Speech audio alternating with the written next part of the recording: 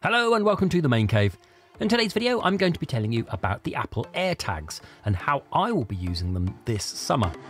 So I'm going to be using it to track my suitcase when I go on holiday, which may not prevent it going missing, but it will give me peace of mind as to where it is, and it can you too for relatively little money and effort.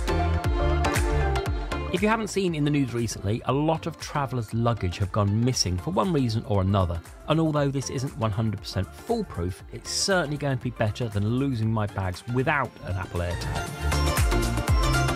Also at the end of the video, I'm going to run down 5 creative uses for the AirTag, not just the way that I will be using mine. So here it is then, this is the Apple AirTag. It's relatively cheap at around £25 or $25 for one, or in a multi-pack for a bit less per unit. It currently only comes in one colour, but you can have it engraved when buying it directly from Apple. It doesn't come with any accessories, but as you can imagine, Amazon is full of third-party accessories. The AirTag is white on one side and mirrored silver on the other with the Apple logo. It's 32mm wide with a thickness of 8mm and weighs all of 10 grams. There are competitors to the AirTag that have been out significantly longer, the most popular one being Tile. The Tiles are a bit cheaper and work very similar, albeit don't fit into the Apple ecosystem as well. Tile though is also compatible with Android, and although Apple AirTag isn't Android compatible, there is a way to track it, but it is very, very limited. As I mentioned earlier, Amazon is filled with accessories for the AirTag, such as numerous styles of keyrings, wallets, wristbands, whatever you want to be tracking, there will be an accessory for it. I mean, feel free to get the official keyring for around £40, up to an eye-watering £300, but I just went on Amazon and picked one up that had good reviews. I bought the keyring adapter for £8 and it came in a pack of 4, all different colours which are great quality.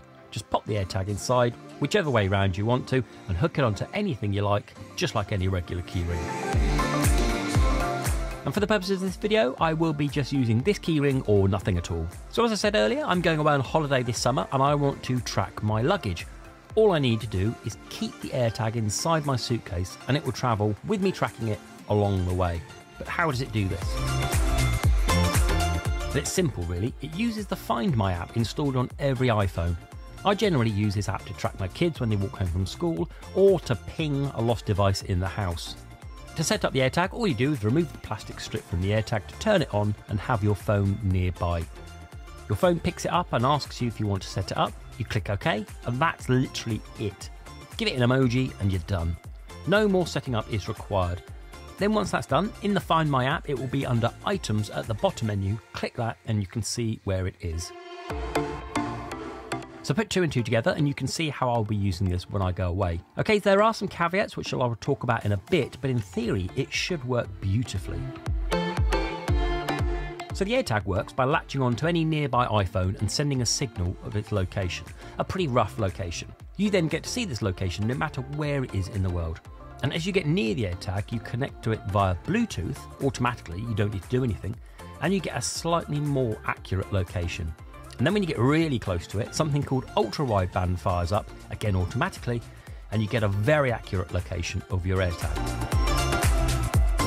Your phone then guides you towards it using some sort of hot and cold game where a large arrow's pointing your way. Within the Find My app, you can do numerous things using the AirTag. You can simply rename it, remove it. You can activate lost mode while by any of the finds you will see your contact details, so hopefully they can get it back to you. And you can also get it to play a sound which is like a high trill, enough to hear it from say another room. And finally you can click Direct Me, whereby it will search for the AirTag and give you a surprisingly accurate location of where it is and in which direction. Here's the scenario.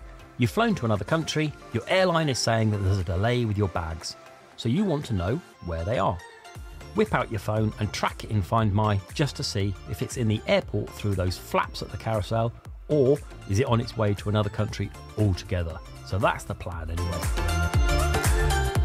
So the caveats that I mentioned earlier. Well, if the AirTag isn't anywhere near another iPhone, then the signal won't be sent. So if your luggage is floating out in the Atlantic or it's been dropped off near the North Pole, then chances are it won't be tracked.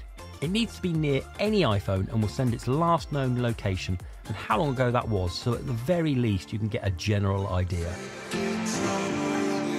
I've been testing the AirTag recently out and about and it's been flawless. The ultra wideband and tracking is excellent and directs you to the location very easy and accurately.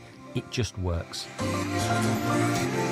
battery on it should last an entire year and it is replaceable, and it's small enough to pretty much fit anywhere you need it to. Don't get any ideas of sneaking this into another person to track. The person will get alerted that you have an AirTag following them to prevent this being misused.